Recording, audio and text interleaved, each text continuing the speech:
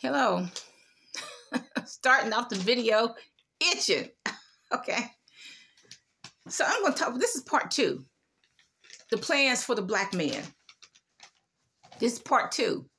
And like I said in the previous video, what's the plan for the black man? Poverty. That's the first thing. To keep the black man in consistent, persistent poverty. And see, when you keep a man in poverty, you keep generations in poverty.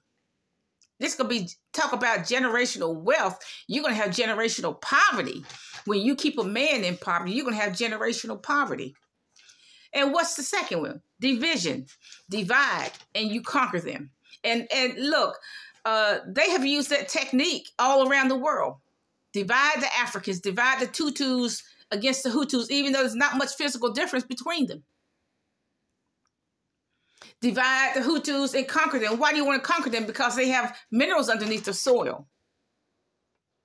Divide the Indians. Get the Indians to kill each other, brother against brother. Why? And there's no difference between the Indians other than the fact that there's some are light-skinned and some are dark. Why? Because India has precious jewels. They have land. It's a big land mass. They have precious jewels. They have minerals underneath it. That's why they want India. So the white people can have majority of the world's wealth, because actually there's enough wealth in this world that everybody could be a millionaire. Every man, woman, and child can be a millionaire in this whole wide world. Every man, woman, and child can be a millionaire. Okay, do you have $44 billion in your pocket to buy Twitter? No, you don't. What black man has it? They don't. They don't have it because they make sure they are poor. And they make sure there's division in the black community. They make sure that that's why you see this. That's why there's this black on black crime. Do you think that that's coincidental? It is not coincidental. This black on black crime. It is planned. Now let's take the celebrities. The celebrities in music, news media, sports. They are all of them. They are all slaves. Doesn't matter what genre I'm talking about. They are all slaves. Because anytime anybody can tell you what to do with your money, you're a slave. I mean, I'm not a slave because nobody tells me what to do with my $15. But look, even the slaves in Jamestown, Virginia in 1619, at least they had sense enough not to be slaves of the mind. They had sense enough not to be that. Because they would save their money to buy their quote-unquote freedom, which they were born to have anyway. But they had sense enough to save it. But look, you got these black celebrities in look, news, media, sports, everything. They're slaves. Because people tell them what to do with their money. You're still a slave. It's written in their contract. Every last one of them. They're not going to tell you, but excuse me, it's written in their contract. They can't do anything for the blacks in America. They can't even have a laundromat in the black community. They cannot have a convenience store in the black community. They cannot build like the blacks who live in a shack. They cannot even build them a new $13,000 house. They can't do that. It's written in their contract that they can't do it. If you want that white person to write your check, whether you're in sports or news media or whatever, if you want that white man to write your check, then you better sign that contract. You're not going to do anything for the blacks in America. I'm not sure they can even patronize black businesses. I mean, if a black woman has or a black man has a restaurant, I'm not even sure they can even eat there.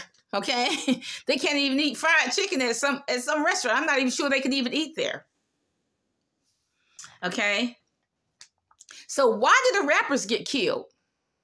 If you really look at why the rappers get killed, they violated that thing. They violated it because how did they violate it? Because they have stores in the black community. They have clothing stores in the black community. That's what really gets them killed. They about to start a restaurant in the black community. Now, they don't care if the rappers buy 20 cars, 20 McMansions. They don't care about that. But they are not allowed to invest in the black community. Why? Because that would empower blacks. If you have a clothing store in the black community, then you got to pay some black person $15 an hour to work there. And they don't want that because that would empower blacks. I'm not, like I said, I don't even think they're even allowed to use the black businesses. I don't think they're even allowed to do that. That's why the rappers get killed. They're making it seem like a gang beef. Some of these rappers that get killed, they don't even know who their killer is. That's what they're saying on the street. They don't even know who the killer is. Never even see them. They're not in their gang, nothing. Okay? They don't even know who their killer is. Never heard them, seen them. Why? Because it's a plan. Okay? You kill this rapper because he's violated the contract. He has a business in the black community. He has a clothing store in the black community. So go kill him. And they're making it seem like a gang beef, but it isn't. Okay? So why are you killing this rapper? Well, this rapper, he patronized his black business. He ate some cookies from a black-owned cookie shop. So go kill him. And they're trying to make it seem like a street beef, a gang beef, but it isn't. He bought properties. That probably violates that contract. You're not allowed to buy tax delinquent properties in the black community. You're not allowed to do that because that would empower blacks. That would give them shelter. Okay, if you buy houses in the black community, that would give them shelter. They don't want that. You don't have a restaurant. You don't have a store in the black community because that would feed blacks. And plus, like I said, you got to pay them $15 an hour to man the store. Okay, so that's what gets the rappers killed. You think it's a beef, street beef. No, it isn't. Everything is planned. Wars are planned. This war in Ukraine is planned. Everything is planned. The plan is for the poverty and division and for the ultimate destruction of the black man. And like I said, when you kill one man, you kill generations of people. And besides, if they keep up with this black on black crime, if you got black males killing other black males, what does that mean? The white government does not have to pay them Social Security when they get 62. The white government does not have to pay them any kind of disability. Let's say if they live from the gunshot wounds, the white man doesn't have to pay them disability payments either. So the more black men kill each other, it's cheaper for the white government in the end. Welfare was made for the black man. It wasn't made for anything else.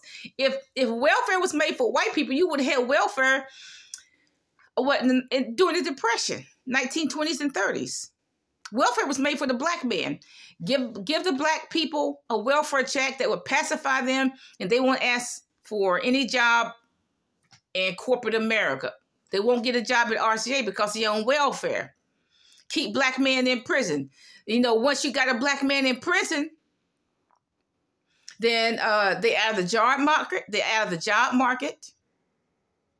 Their credit is ruined. They can't get a job anywhere. I don't care if they get 20 certifications for this and that. They're out of the job market, and that's what they want. Now, do you see Oprah? I'm just using these celebrities as an example because they're very blatant as to what their wealth is. Do you see Oprah, Michael Jordan, or Shaquille build any houses in the black community? I mean, houses that people live in that are shacks, and then they rebuild it into a nice house. Do you see that? No, you don't. They're not allowed, y'all. Oprah with her billionaire status, she's not allowed to do that. She's not even allowed to buy a black person a $15,000 house. Oprah can do a story on some poor black people, and she'll walk right out of the interview. Because she's telling us, look, black people, I got money in the bank, but I'm not going to do anything for you. It's right there on YouTube. She went to this poor black community on the outskirts of Chicago. They don't have good housing. They don't even have a zip code. Oprah walked right out of that door. And she's making a lot of money to do something about that situation. But she walked right out the door. What she's saying, look, I'm not going to do nothing for you. And look, I read the book about Oprah by Kitty Kelly. Oprah wouldn't even put where the town in Mississippi that Oprah's from, Oprah wouldn't even build a sewer system there, and she's well able to do it.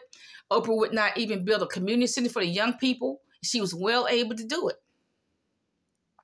You're well able to do it. She won't do it. And you know what? She's going to have to answer to God for that. Oprah, she may have a good life here on earth, but in the next life, she's going to have to explain herself to the Lord. Now, Kenneth Copeland of Kenneth Copeland Ministry. Now, this is public knowledge. I'm not picking on him. I know the word says to touch not his anointed and do your prophets no harm. Okay, this is public knowledge. He said, and you can see it right there on YouTube, that he bought his jet from Tyler Perry, the cross-dresser. You know, Christians are always hobnobbing with people who goes against Christian values. They always hobnobbing with people like that, you know, as long as they get what they want to get. Okay, you know, Christians would say, well, a pimp gave me this house. What you doing hobnobbing with a pimp? But look, Christians don't care where the money come from. The pimp gave me this house. Okay, and what are you doing hobnobbing with a pimp? I want the Christians are telling the pimps, give me 10% of your money. It does matter where you get, and the Christians say, well, it doesn't matter where you get your money from, but it does matter where you get your money from, because the Bible says tithes are holy. Tithes and offerings are holy to the Lord. And if you get money from a pimp, that's called unrighteous mammon. It does matter where you get the money from. But Christians always say, well, I got some money from a mafia member or gangbanger. I got thousands of dollars from them. And that's why they broke. That's why the Christians go broke. Unrighteous mammon in the church. But Christians say that I got some money from pimps. What you doing, Christians are always hobnobbing with people that goes against the word. Okay, so Kenneth Copeland said he bought a jet from Tyler Perry. Now, Tyler Perry can sell a $40 million plus jet to Kenneth Copeland, but he can't even build one laundromat in the Black community. Otherwise, they'd kill him too. And he knows that. They'd kill Tyler Perry. Tyler Perry has to have permission to do anything. To have that theater in Atlanta, he had to have permission from the people who wrote his check. He has to have permission. Okay, yeah, you can go ahead and build a theater in the Atlanta area. Just get out of Hollywood, okay? Now, Tyler Perry, like I said, he can sell Kenneth Copeland a $40 million jet, but he cannot build one laundromat in the Black community. He cannot build a $25,000 home for an old Black woman who's lived in a shack. He cannot build he cannot have one convenience store in the Black community, because that would empower Blacks. Now look, Shaquille has a lot of cars. He probably has a lot of homes. He probably does. But you know what? He cannot have one convenience store in the Black community. That's slavery. That's prison. He's still in prison. All these Black celebrities. Now look, Michael Jordan had to get permission from the people who write his check. He had to get permission to build that health center. Okay, so like I said, when you got to get people's permission to build something, you know, you're still a slave. If I got to get somebody's permission to build something or buy something, I don't want it, because that means I'm still a slave. Michael Jordan had to get permission to build that health center in North Carolina, somewhere. He had to get permission to do that from the people who write his check. So Black people cannot, these rich Blacks, that's why we have increased poverty, because the rich Blacks don't help us at all. They don't have a convenience store. Anything that empowers Blacks, they don't want. If they had a convenience store in the Black community, you got to pay Black people $15 an hour to build it. They want to keep us begging. They want for us to become perpetual beggars, begging the white man for a morsel of food. Now, Magic Johnson, so Magic Johnson, he's gone. His theaters are gone. He doesn't even own the theaters anymore. They made him sell it at gunpoint, probably. You sell this or we're going to kill you, okay? He was made to sell those. Why? Because they empowered Blacks. Those theaters empowered Blacks. He had to have Blacks. He had to pay them to run the theaters. And that empowered Blacks. So the people that write his check said, sell it or else. They still slaves. All of them are still slaves. And, you know, if they clones, they clones. I don't know what they are, to tell the truth. I don't know who I'm looking at. I don't know if they're real humans or what. I really don't know. But they seem to be, but I know first and foremost they're slaves. I don't know if they're 100% human. See, salvation is only for if you're 100% human. So I don't really know who I'm looking at. Am I looking at a clone? Am I looking at a lizard? I don't know. I don't know who and what I'm looking at. To be honest, I'm just being totally honest. I don't know. But let's just say you have to be 100% human for to even get into the salvation plan. Okay, so I don't know if they're 100% human or not. But so whites can have the wealth of the world, poverty for the black man, division, black on black crime. You think that's random? No. You know, I saw this movie years ago about blacks. It's just a movie, an after school movie. And one of the the black young man said in the movie, they got their nigger for the night. In other words, they were living in the South at the time, and they found a black man to kill. And he said they got their nigger for the night. See, it's all about planning. Okay, look, 2 people were killed just last night in my area. Okay, and do you think that's random? Do you think it's some bow-legged black man to go up to another bow-legged black man and kill him? No, it's planned.